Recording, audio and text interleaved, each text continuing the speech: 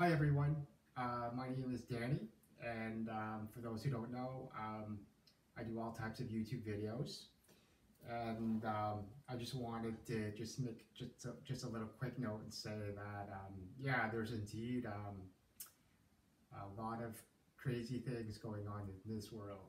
You know, first we had the coronavirus, and now in recent weeks the George Floyd protests. So there's just a lot of chaos going on around the world.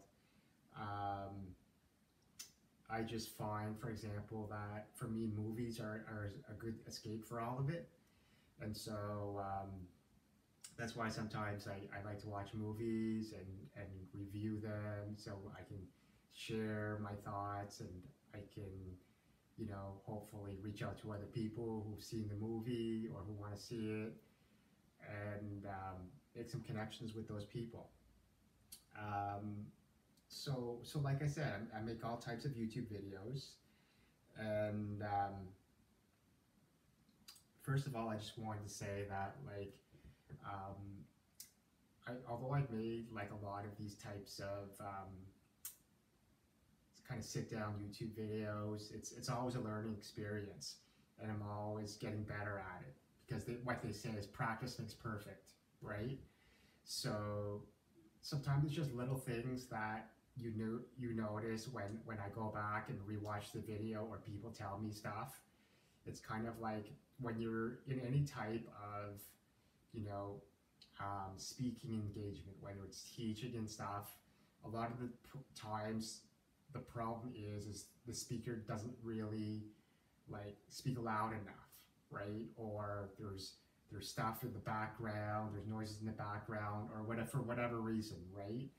But that a lot of that results in like the listen the, the audience not being able to hear the speaker either at properly or even at all. And that's one of the things that you always have to avoid.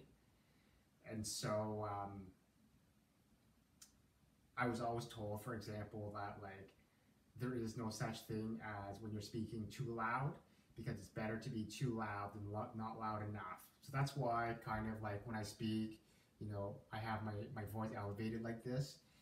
And I also wanted to just say from the beginning that like I've also learned from these types of videos that like and watching them after that a lot of the times when I would just kind of spontaneously jump in front of the camera, um, when I would look back at the video, I would notice that I would forget things, right? That I wanted to include in the video, right? So a lot of those things were pretty important stuff, right? And so that was bad for me to forget those things. Or, you know, the video, the dialogue in the video just wasn't organized well enough, right? It wasn't cohesive enough, right? It didn't flow well enough. So in order to avoid all of that, for me, I found what helps is to be able to write things down, right? So in writing everything down, it sort of just helps with that. Although I do understand that it's not a good thing to just be staring down at a bunch of papers, right? And so that's something that I'm working at too, right? So I just wanted to say that like, before I make these videos, I prepare everything. And so like when I'm looking down and reading these notes, these are notes that I made in preparation as to, the content of the video. So that's just what I'm doing. So yeah, I was saying that I do make all types of YouTube videos, and for the last few videos, I've reviewed all of the Star Wars movies except Rogue One and Solo. I was going to review both of these movies at the same time, but Solo is only being released on Disney Plus on July 10, 2020. So I will review Rogue One in this video. Um, I will review Solo after I watch it in July. So, just before I forget, I've always done this because I'm proud of, some of the artifacts, if you will, or the memorabilia that I collect, right? So like this is one of my favorite posters in back of me, right? The logo here is Star Wars: The Force Awakens. That's one of my favorite movies, and that was reviewed previously. If so, if you want to check that out, it's on my YouTube in my YouTube videos. And this here is my Darth Vader memorabilia. And so, if I believe I just want to make sure that I have everything factual. But in that famous scene where in The Empire Strikes Back, where he duels with Luke Skywalker, and they're on that typical Star Wars structure, like the long heightened poles with the illumination. Starts way back in the first movies, right? And then you see here where those structures are cut off. If you remember in Star Wars movie, he slices those off with his lightsaber. And then here, he's actually telling Luke that he is his father or something like that. And so actually this piece of memorabilia actually it's supposed to, if when you press a button and it's supposed to have the actual Darth Vader voice, and it says something like Luke, I am your father, together we can rule the universe together, like he says in The Empire Strikes Back. But it used to work a lot, and now it doesn't. I think there's just, once anything gets old, it gets glitchy and stuff like that. But maybe eventually I'll get it working.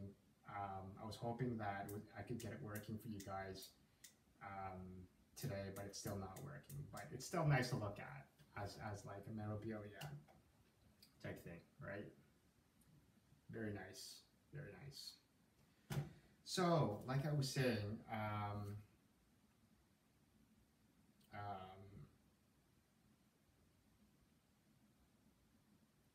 okay. First of all, I just wanted to say that, like, I'm not even a fan of sequels in general, right?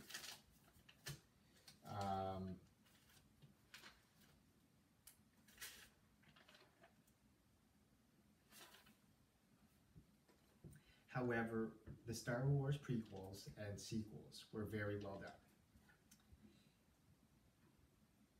Initially, the the idea of Rogue One as an additional movie didn't seem relevant or appealing to me at all, taking away from the base movies. But the more I thought about it, about how the Rebel Alliance actually got the Death Star plans and the story surrounding it, seemed more and more intriguing to me.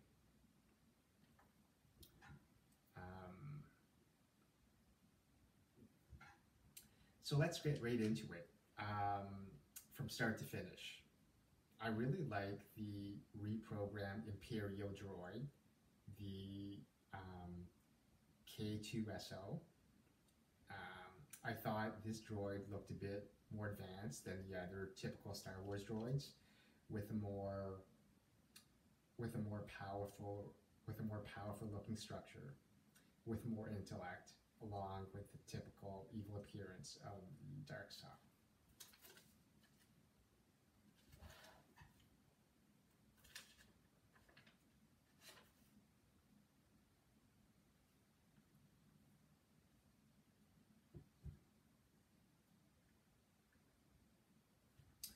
Forrest Whitaker's character of Saw Gerrera was impressive. Guerrera's robotic limbs, his Darth Vader respirator, and unique personality was appealing to me. A good addition to diversity in the cast was the blind spiritual warrior. I hope I pronounce this right. Imwe and his mercenary friend Baze Malbus. Malbus reminded me of Mongolian warriors, but with advanced weapons. And Imwe's martial arts skills and spiritual forces callings were refreshing. I also found that the bond between them is a reminder of how people of the same ethnicities can very easily bond to each other.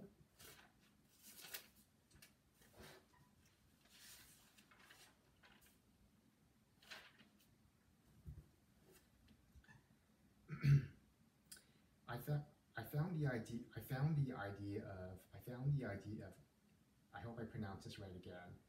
I found the idea of kyber crystals being the power source of lightsabers, and the Death Star was intelligent. It was very interesting that the Imperials chose to extract kyber crystals for the Death Star from Jedha.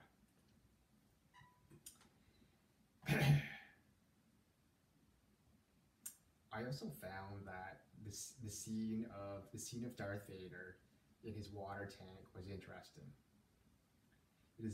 It was similar to a previous Star Wars movie in which Luke Skywalker was similarly rehabilitated in a water tank, although Darth Vader's tank was more scenic and a little more graphic, but graphic on the interesting side.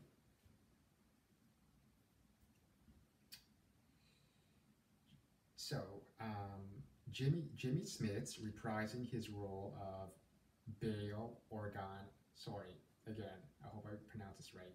Jimmy Smits reprising his role of Bail Organa was very meaningful to me.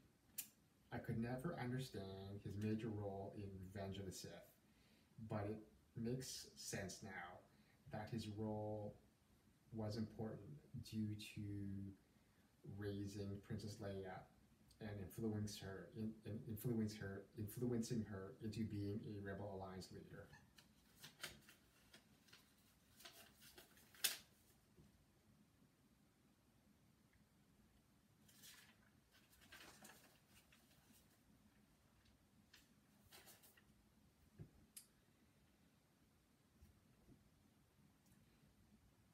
In Organa's scene, he clarified that he was requesting help from Obi-Wan as well as Leia, which bridges episode 4 to this movie so perfectly.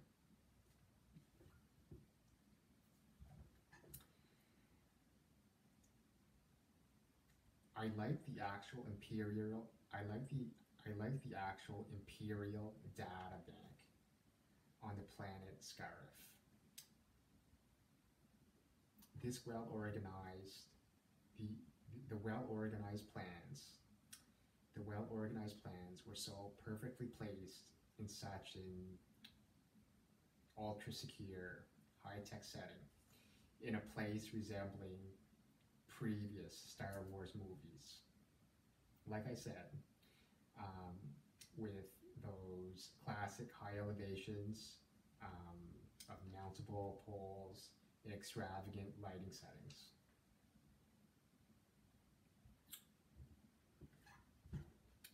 I also found that the basic storyline of scientist Galen Erso secretly changing sides and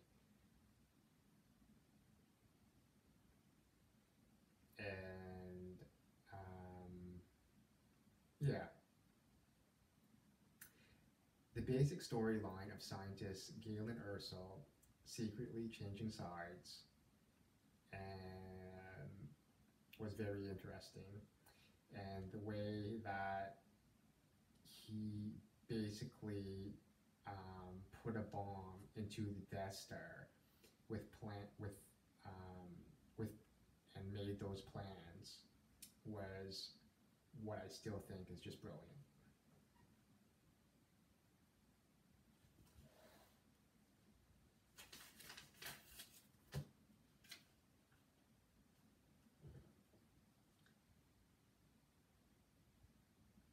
Another thing I noticed is how very different Darth Vader was in this movie. His voice, his mannerisms, even his gait were all unsimilar to his previous movies. This was done on purpose, perhaps, um, to mark the beginning of a new era.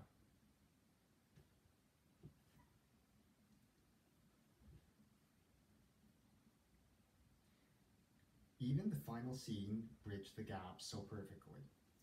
The hard disk of the plans clarified how it later went into R2D2. Leia's presence in the small starship helped clarify her role in gathering the plans.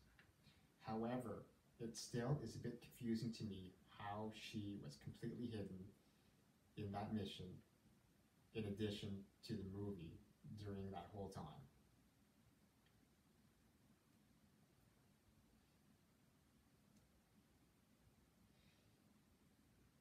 Even the mention of preparing escape pods clarified R2D2 and C3PO being in escape pods in episode 4.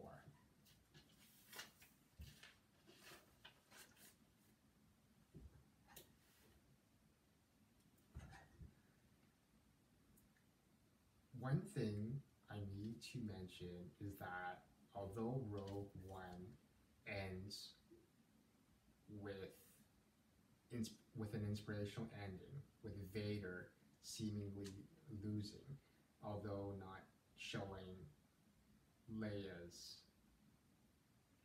What did I write here?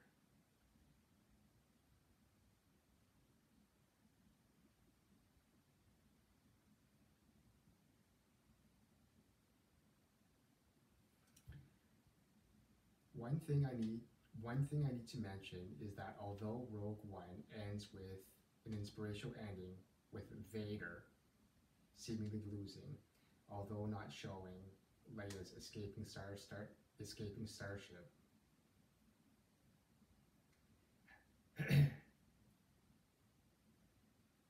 Although not showing Leia's escaping starship, had to have been captured. Vader just a few moments later. Okay.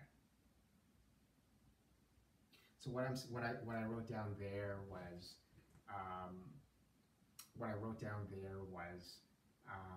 at the end of the movie, it was a very emotional,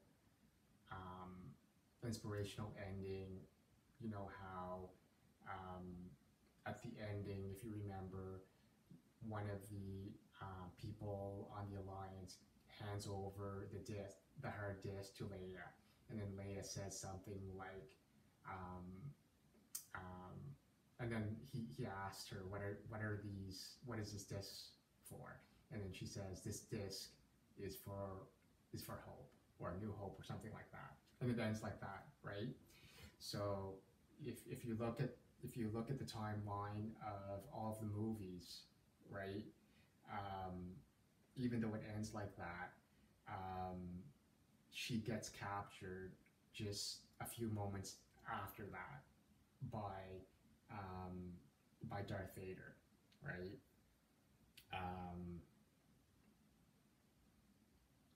Probably just a few minutes after that, Darth Vader captures that ship and her, right?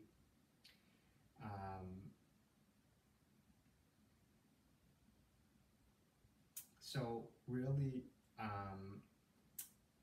the other alternative would have been for Leia's starship to have returned to the Rebel Alliance headquarters. Then, for some reason, Leia would later board a starship with the plans without copying them to anybody, making the plans an easy target to get. That would essentially be stupid for her and the Alliance to do so. So that could have happened, but did not happen. So it was a bit strange to think Leia and her starship were captured just moments after the movie Rogue One ended.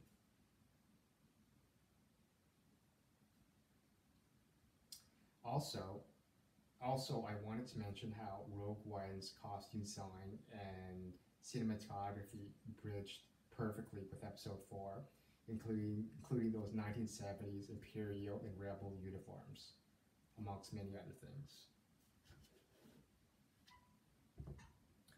So,